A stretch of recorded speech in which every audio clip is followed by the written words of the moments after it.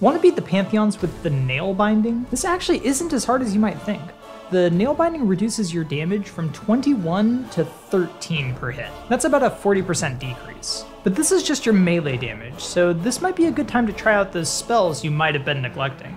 I'd recommend using Shaman Stone and Spell Twister for extra powerful spells. If you really need that nail damage, you can use Unbreakable Strength to make up for some of that lost damage. Especially in Pantheon 3, this will make it so you can still one-shot these adds.